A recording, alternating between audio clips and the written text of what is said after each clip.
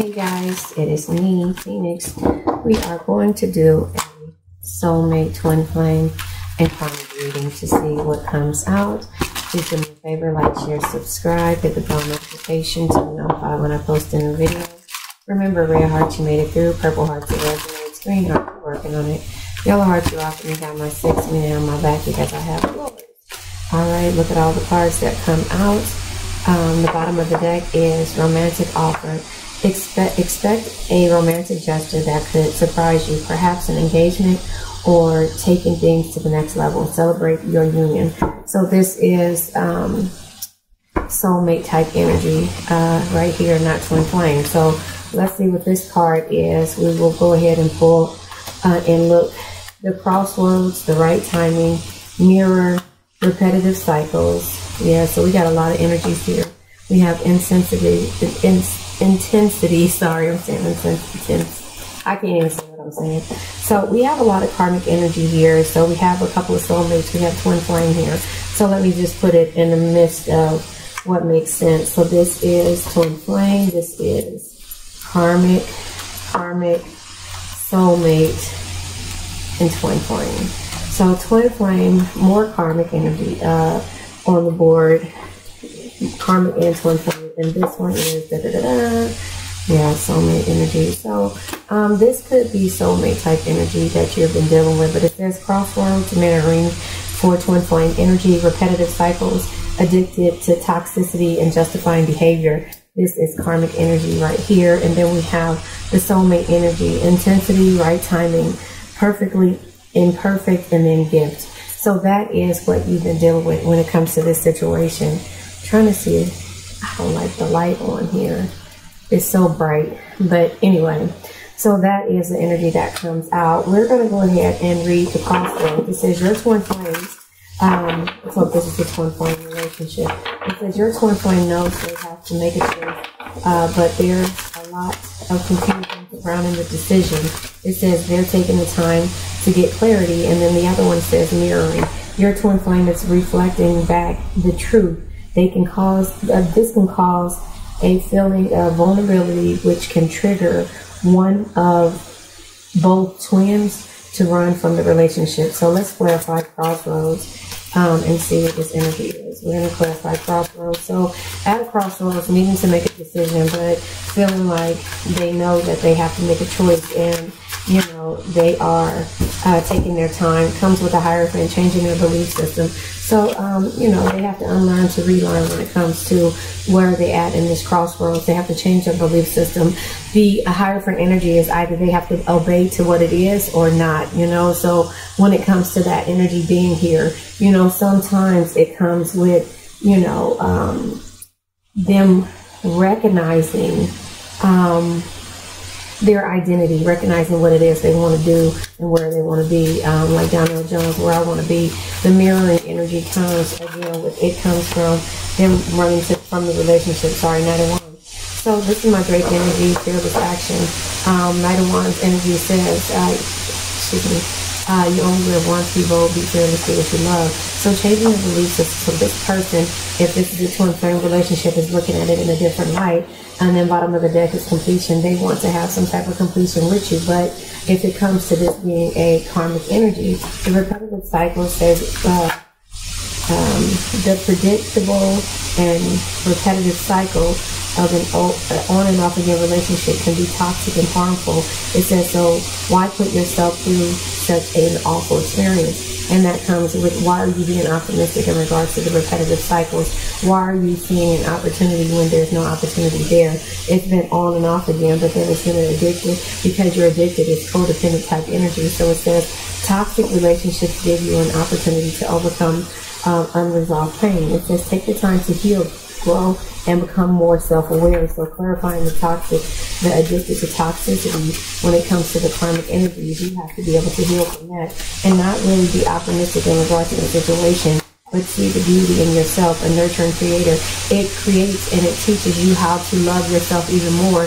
But when it comes to the Empress energy, it teaches you how to create things, or to create and to love yourself, and to see the beauty in the way that you nurture a situation. When you can give your all to toxic situations, you need to give it to yourself. So that is where it is. But justifying the behavior is this part right here. It says to justify their behavior even though you know deep down inside that it was wrong or questionable at best. It's clearly not a good sign. So again, look at that, the death energy. The energy is to, you know it's not a good sign. You know it's time to end it. So being optimistic and having faith in regards to a situation when it comes to the star energy, you having faith in regards to the situation, and you trying to create something out of nothing is why there is a necessary ending that has to happen. The Nine of Swords is like you reliving past traumas by you not letting go of certain situations, if that makes sense. And so when it comes to it being, if this is a soulmate energy, the intensity, right timing, perfectly imperfect, and gift. My sons are yelling, talking to each other, anyway, and yelling through a wall. I guess that's what they're doing. But intensity is here. It says the intensity of the connection is very strong, deep and intense. It's so overwhelming you may run from it. And so that is what it's saying. So that's what it's saying when it comes to, you know, it's an intense soulmate type energy, but you have to be able to see something different when it comes to these situations. And the Magician and the Queen of Swords. So the Queen of Swords energy is you have to think strategically when it comes to, so when it comes to the Queen of Swords being here, it says thinking strategically when it comes to the intensity of the situation, but also understanding that it can be overwhelming, but you have to say what it is that you're going through and be able to manifest something different when it comes to, you know, seeing the rewards of how the soul is attached, or how you feel like this connection does, or what this connection does to you. So at the end of the day, the Queen of Swords energy is be tough, be ambitious, know what you want, go after it in a single-minded determination. And the Magician energy is to learn to manifest the things that you want, but it's to also be yourself. So no matter how tense it is in this situation, you need to be yourself, and you need to not let this situation stop you. So that means not fumbling over your words when it comes to, you know, how much you love and feel about a person. And then it says the right timing. It says both of your souls have evolved and have awakened into this connection that could last a lifetime. It says your hard work is now being rewarded. So it's the right timing. So this is to a person that you have unsure energy of the Page of Wands energy. This is you either fearing the past energies that you've been through, or looking at the future and not really being able to see, and it's not being in the present moment right now. So even though it might be the right timing, the way you feel is that you're so worried about the past and, you know, reliving the past, and also what the future may hold for the situation, that what it's doing is making you feel like you're going through a repetitive cycle, and you're addicted to toxicity. And so that's where you second guess this soulmate type energy. At the end of the day, again, the romantic offer, if this is a soulmate energy, you're learning from this. But if you keep revisiting the past, this energy will become toxic to you mentally, because you're afraid to say what it is that you want and to really be yourself, your authentic self. And so the perfectly imperfect says, and let me go ahead and clarify the Page of Wands energy, because basically when it comes to this energy, you have to know to live in the present moment, and you can't let anything stop you. Seven of Cups, because everybody has options. This is grandiose temptations, but the options can be tempting if it is a situation that you've relived in the past, or you might try to revisit because you're afraid of something new coming through. So you have to look at things in regards to if this is a toxic energy, if this is, you know, twin flame energy, if this is toxic, or if this is a real soulmate energy. But the temptations of revisiting the past is where you have to know the options that you have, and you have to be able to move forward, if that makes sense to you. So perfectly imperfect, it's the love you have for them, the love you have for them allow you to accept their flaws and accept them for exactly as they are without trying to change them. So this person, place, thing, or situation, you're not going to try to change, but again, you're going to have boundaries, and you're going to not revisit the past over this energy, because you have reached a plateau and you've learned from the twin flame, difference between the twin flame and also the toxic energy, but also when it comes to soulmate energy and just knowing how you feel about a situation. So this could be the stages of what you had to go through. You had to know that twin flames can be toxic, but it also can be rewarding at the same time. So again, whichever one it is, take what resonates, but you have to know the difference between perfectly imperfect, and also understand that the intensities and the being the right time could be you could have ended something because it was toxic, because you wanted this twin flame situation, you wanted to take action and also change somebody's belief system, and then it turned around and made you feel like, okay, well, I'm going through this repetitive cycle, is very toxic, and also I'm justifying the things that they're doing. I'm making excuses for the way that they are, and now it's time for me to end it in order for me to find my true soulmate. Now, this might be the same person that comes back healed, or this might be you finding someone else, but you don't want to destroy something for nothing, or something because of the past, and that's why I believe you're afraid to move on.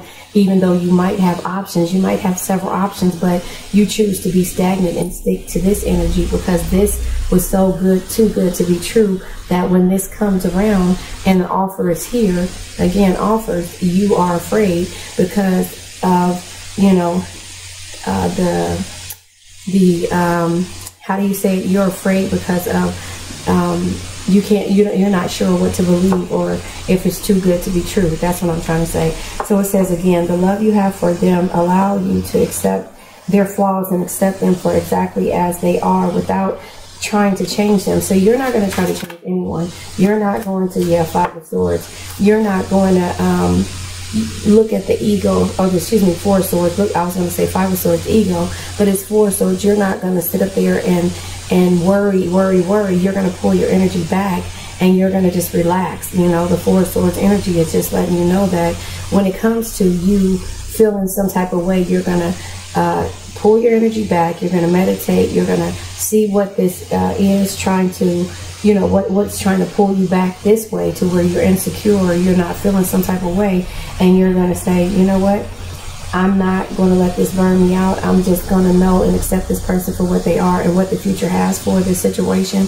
Then I'm just going to let it play. I'm going to let it go and let it flow. Because, again, over Rafiki says you either run from it or you learn from it. And you have learned from it. But you're now, when you get to a point to where you start to look at what the past energy caused you, or look at, you know, how you feel in the present moment based upon what you can and you have no control of when it comes to the future, you're just going to pull your energy back and take a nap. Go ground yourself. Go do something, but you're not going to worry about a situation that you have no control over.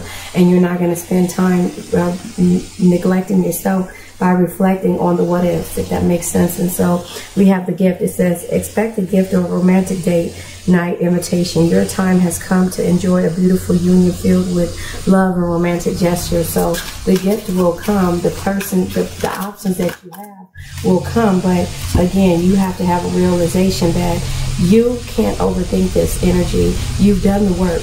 You're realizing that you've done the work, and everything that's coming to you is because you made the realization of the past energy, the present energy, or, you know, you feeling of knowing what toxic energy is, and also knowing the twin flame back and forth. But you're not going to repeat these cycles. So again, the judgment energy just lets you know that you have to be the one to realize what comes with this and face yourself and say, okay, if somebody has given me this offer, let me go ahead and open my world to something that I know that I've been wanting and deserving and I worked on. You know, 8 of Coins energy. So this has been 8 years coming that you're finally receiving the offers that you want. Is it going to come from your so-called twin flame or the toxic energy? It might not, but at the end of the day, your fears you can't let your fears block you. The moon energy, you know, you can't let your fears block you. So you have to remember where you came from and how far you've come. And 8 years down the line, you can't repeat these types of energies of fear and doubt, and, you know, block your blessings or block the energies that's coming your way. So with that being said, I'm going to pull from the Okay, and go from there, because again, this is something that is hard to deal with. It's scary, but again, you learned your lesson from the toxic energies. You learned your lesson from thinking everything is a twin flame energy. You have to know that, you know, you only live once. Be bold, be fearless, do what you love. But, you know, in the Drake energy, but there's going to be offers that come to you. It might be autumn, it might be now, but at the bottom of the deck, don't feel guilty and don't sabotage this energy, because this is something that's been a long time coming. So we have third party energy. So this is what you are fearful of: the avoidance, the third party, you know, somebody expressing the truth, or somebody wearing a mask, because that's basically how I see that. You know, the truth is washing off the mask, and also you having a renewal. But this is at the same time a renewal. You could be watching the situation and inspecting it for what it is, what it really is, you as a water sign. But you are not just going with the flow anymore. You know, you're going to get to a point to where you have already isolated yourself, but you're going to isolate yourself and not just your thoughts. You're not going to stay stagnant. You're going to move forward, because you're realizing that you've either saw this before or you don't want to experience it. So you're going to watch the red flags, but you're not going to let the red flags hold you back, and you're not going to feel guilty for moving forward. And I think that's where this is. This watching energy and somebody removing their mask is somebody trying to come back after the fact that you have, you know, they were going through third parties, they were doing all this stuff, and they avoided the situation. Well, now here it is. The truth is their mask is coming off, and they're watching you move forward with your life, if that makes sense. So I'm going to pull from tarot to see another tarot deck to see what comes out, the Intuitive tarot deck to see what comes out, because if this person wants to communicate with you, how are you going to deal with that? How are you going to feel once this person comes? Are you going to let them block the things that you have overcame, or the new offers that you have? Are you going to do that? Or are you going to allow them, you're going to set your boundaries and know what you've come from? These cards are just popping out. So yeah, here we go. I'll do the bottom of the deck is the Emperor energy. So the Emperor energy is respecting yourself. Are you going to respect yourself? The divine masculine, established, action-oriented, gets it done, protective, authority, powerful, stability, leader, and faithful. Are you going to be this person because what you've overcome, and not feel guilty about the things that you have going on? These cards came over, which is the solar eclipse. Big changes are coming in an autumnal equinox. Prepare for change. And it says about 6 months, find the inner truth. And that's where the truth is coming out at. And it says the catalyst for change, transformation, cosmic trigger, beginnings. And then the other one says prepare for change, timing a few months, make long-term plans, express gratitude, harvest, and fall. So this could happen in those timings, but again, you have to be the one to understand where everything lies. And so it has the Queen of Coins tending. It says the Queen of Coins in the reverse, tending to yourself. And that's you being yourself and understanding that nobody can change. Nobody's going to change for you. They're going to change because they need to, but you have to tend to yourself no matter what. You're not going to sabotage yourself, because you become the emperor, and you're able to respect yourself now, because the Empress comes out, and that's you creating and respecting and having a realization that you can manifest the things that you want, and you have several options. But you have to know that the perfectionist, the manipulative, the ambitious, exciting, possessive, it says work, home, balance, imbalance, self-focused, shallow, and jealous. Those type of energies. Queen of Coins in the reverse is, you know, basically you understanding that you have to be the one to make these decisions, because the Queen of Coins in the upright, or the Queen of Pentacles in the upright, like Queen Amin-Ra says, she's the mother of the Zodiac. She's nurturing, she's practical, she's the person who provides financial security. And as JDS Tarot says, the Queen of Pentacles can be toxic to herself. So even though you're at this stage, this is because you're not nurturing everyone else. This is you nurturing yourself and being financially independent and stable for the Emperor energy, and also practicing self-care. So this is the energy that you're in. And the Ten of Wands in the reverse, it says lay your burdens down. You're not sabotaging yourself anymore. You're not going to isolate yourself. Autumn, the autumnal. So this could be the time that you find the love that you deserve, because this two cards came out, the autumnal equinox, and then it's the harvest is here. So this could be the time that everything starts to come out, but you're going to lay your burdens down and you're going to allow those energies to come your way. And it says readjust, I don't know, readjust, I think that's readjust, yeah, readjust, release, reduce, get your priorities straight, and delegate responsibilities and prioritize. It's all about you, and that's again why the Queen of Coins comes in the reverse, because it's not about about everyone else anymore. It's about you. And so with it, by autumn, you'll have everything coming together, and all of these different offers will come to you, and you'll be ready to accept them, or you'll be ready to put them to the side. But there's no more feeling guilty or having negative thoughts, and that is what this reading is about, I guess. And so I'll pull one more from the True Emotions deck,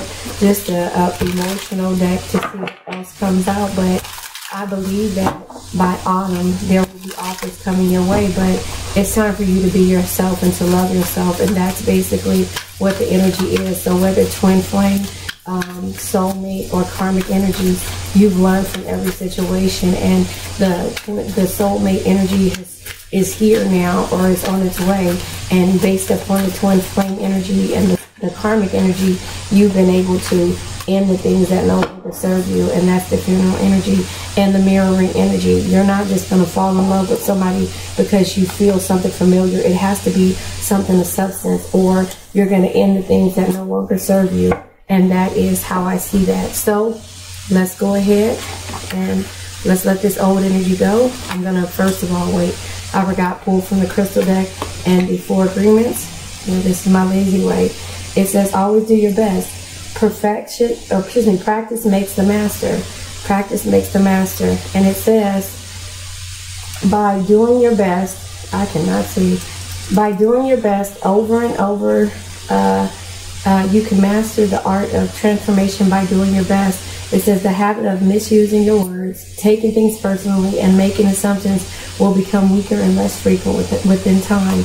And the Seraphonite is the crown and the heart chakra. Angelic communication, regeneration, and protection. And it says, angelic energies heal and protect me. Angelic energies heal and protect me. So let's let this old energy go. And that's the endings that have to happen, endings for new beginnings, because again, you might look at it, and let me tell you what the death energy is. It says embrace change and let go of what no longer serves you. Death isn't the end, it's a transformation that brings new beginnings. So the new beginnings are for you to move forward and to accept the offers, accept the help that you, not even help, accept the love that you've given to others from someone else. And that's kind of how I see that. So let's let this old energy go. I now let go of worn out conditions of lack, doubt, hate, negativity, procrastination, stagnation, sadness, generational curses, death, bad energies, heartbreak, bad health, and addictions. Remember, addictions can be to a person, place, thing, or a situation. I love you guys.